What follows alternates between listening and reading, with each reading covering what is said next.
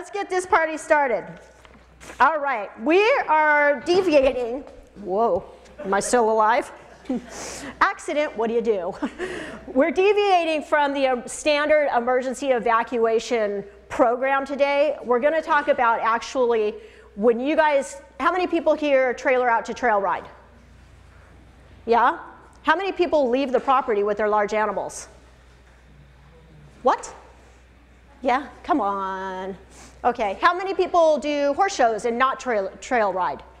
Oh good, this is gonna be so much fun! So we're gonna talk about preparation and planning and when you're out on the trails, and probably what you're gonna find, especially if you've bought my manual, is a lot of the information is gonna cross over to emergency evacuations during natural disasters. So we're gonna get started with before you trailer out. I have my little agenda so I don't forget what I'm saying. Sometimes I forget my name. So if I forget, will somebody remind me that my name is Vicki? Husband? He already forgot. Okay, preparing for trailering out, preparing for your animals, say for a camping trip or if you're gonna go on a long ride. What do some of you do? What, huh? Food, water. Food, water, okay. Is this packing? Packing stuff, right?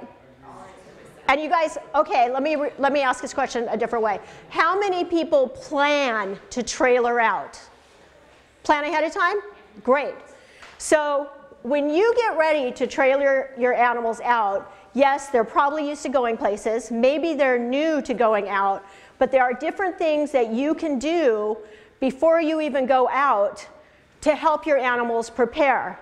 So, and again, this all crosses over to emergency evacuations. When does it apply for emergency evacuations? When you get a weather warning. What I like to do is I immediately start my animals on two things. And if I'm trailering out, I start about 3 days before I go out. If there's a potential fire, I start the minute we get the weather warning. Electrolytes and probiotics. Electrolytes, because I want my animals well hydrated before I leave my property.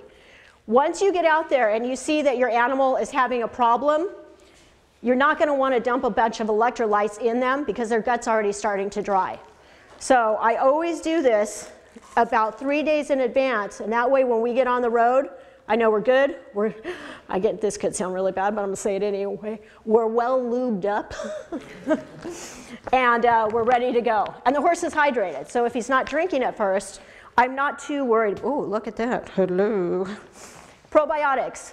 The trailer ride can be stressful. If something happens on the trail, it can be stressful. I start these just because it helps keep the animal's gut mellow. Something else that I do that's very important when you're planning, because it can get very, you know, when you're trying to plan for a even just trailering out for the day, you always think, oh my gosh, what did I forget? Did I forget my halter? Did I forget my bridle? Heaven forbid you get to where you're going and you realize you have no bridle. So I found that it's very important to have my bottle of Sanity. You can put whatever you want in your Sanity bottle. Vodka, whiskey, I don't know. I'm sorry, hot chocolate, but that might melt. Electrolytes for yourself. I didn't say vodka or whiskey, I swear. Whatever covers your sanity. This is my animal sanity. This is my sanity. I skipped some of these parts, but so other things you do before you go out. How many people have horses that can pony other horses? Yeah. Okay. Why is that important before you start going out on trail rides and going camping? Don't be shy. There's no wrong answer. You might need to. Why? Somebody goes off. Somebody else gets in trouble. Exactly. If somebody else gets in trouble, you have a couple outcomes. One, your horse spooks and runs off with the horse that just ran off, or the rider is stuck on the ground and you're going to have to take their animal back. The best thing you can do is teach your horse how to pony other horses, mares and geldings. Because when something happens like that, first of all, you can usually tie the rider back to the saddle and then pony the horse back. Then you don't have to call CalStar. But you can also get the animal out safely, which is one less thing to worry about. Teaching the horse how to handle some type of chaos when that happens is also a huge added factor. It takes a lot of patience, and it takes a lot of time with the animal, because that's a lot to teach them. So loading, you guys already know. Can anybody ride with just their halters and lead lines? Can anybody stop their horse if it takes off at a dead bolt with the halter and lead line? Don't answer that, Tom. I already know your answer. What? Yeah? Has anybody tested that theory? Good. Great benefit. If you're going to teach your horse how to do that, don't do that when somebody's fallen and their horse is running off. Just saying. Okay. That is kind of the ahead of time. Now, I'm going to hand out some flyers. I hope we have enough. If you guys would just pass those out.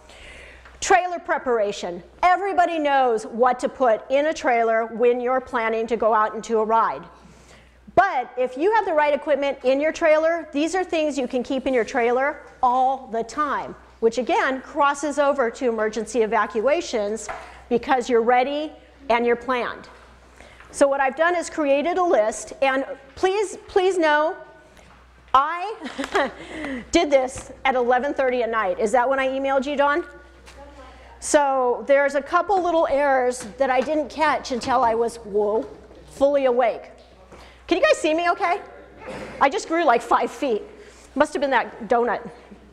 All right, little things that you may not think of. I'm not going to cover everything because you guys already know the basics. I have an animal portfolio that I keep in my trailer all the time.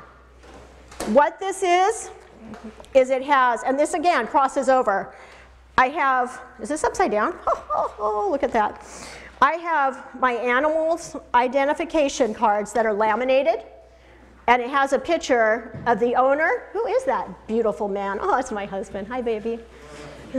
And his horse that doesn't know he's a horse. 1,600 pounds, a golden retriever. It has his name. It has our horse's name. It has 2 emergency contact numbers. If I go camping, this hangs on the stall. If I have to go to an emergency and my horse has to be evacuated, it hangs on the barn or the panels that he's been put into. That way, if something happens, they know who to contact. They don't have to run around and try to figure out who to contact. This stays in our trailer all the time. We have a section for each of the horses. And I always have a picture of myself with the horse. So that way, if you go and say, that's my horse, look at the picture, that connection is there. People don't have to question it. Because we already know nobody ever steals horses during emergencies, right? Nobody drives in from Arizona with a 10-horse stock trailer. I also have my emergency planning guide, which notates all the additional emergency numbers, my veterinarian, any medical issues that my horse may have, any weird behaviors that my horse may have. My horse doesn't like men in pink tutus. I don't know what it is. And it happens way more often than I've ever thought. You know, a man in a pink tutu walks up, my horse is like, whoa. And then he runs away and all kinds of things happen. But all of this is here in this binder. I also have, this is my emergency card for Ventura County. We don't need that. I keep a couple copies of that so that if something does happen, my horse has to go to the vet, we become separated, he becomes injured, or we have to evacuate, I can hand these out to people. They're already pre-printed. I usually keep 2 or 3 copies. What I also keep is a couple more pictures. That's my beautiful horse. Yay. Isn't he great? Hi. Sorry. It's like I have no kids. More pictures, more personal information. There you go. Nothing like riding in boxer shorts. And registrations. And any old vet documents. You don't have to update it with your current vet documents unless you really want to, but it becomes kind of tedious. I mean, the goal is, regardless of what you're trailing your horse out for, it's to make it easy for yourself and keep it easy, not just that one time. I keep this book in the trailer all the time. And if I trailer out, whomever I'm trailering out with knows where the book is. Something else that a lot of people don't think about when they're trailering out. Let's see, anybody have extra halters? That's not common. The hide key. How many people have hide keys in their trailers? Yeah? No? Something to think about. Most people carry their keys on their being or in their saddlebags. So that really, in professional terms, sucks when you lose your saddlebag or you lose your horse. Then you have no way to get into your truck. So what I do is I have a hide key. It's magnetic and it's up in the corner of the trailer. Good to know. Anybody I'm riding with? Yeah. And we don't keep diamonds or, you know, $3,000 saddles in there with sterling silver. None of that. Just so you know. Oh, you want the truck? You can take Mark's truck. I offer up somebody else's truck. So the hide key. That also serves if something happens to me, somebody else knows where that is, so they can handle my rig, my trailer, my truck, and help me during if something does happen. Extra clothes, that's kind of a given. Small bag with medicine in case you get stuck for any reason. More in the manual, I go in order. A lighter, for whatever reason. Your triangles or your flares. How many people have flares or triangles in their trailer? Okay, so for those that have the flares and triangles, what are they for? Oh, come on, you guys. What? Right. And how far back do you put those triangles if you break down your first triangle? Huh? A lot of people recommend 100 feet. Well, you start at 100 feet back and then you work your way forward. And that gives a vehicle time to maneuver around if they notice that you're broken down. Pardon? What? Start at least yeah, at minimum. Also, very important, if we have the little electric flares, we don't want to, light a fire, then I have to do a whole different emergency planning group. Remember to change your batteries. We actually keep our batteries out in a bag, and before we trailer out, we put them in. So that way we don't have any wear or erosion. Batteries don't really erode like they did in the old days. Notepad, in case something happens. Okay, 2 things, because I know we're running out of time, I want to mention. Bottle opener for your, what's this? Okay, wine bottle opener for what? Yeah, that's what I'm talking about. A dry erase board with a dry erase marker. I use this to notate if I'm out by myself or even if I'm out with a group of people, to notate where we've trailered out to and about when we're going to be back and who my emergency contact is. And I put that dry erase board and marker in the back of my trailer just sitting up against the wall.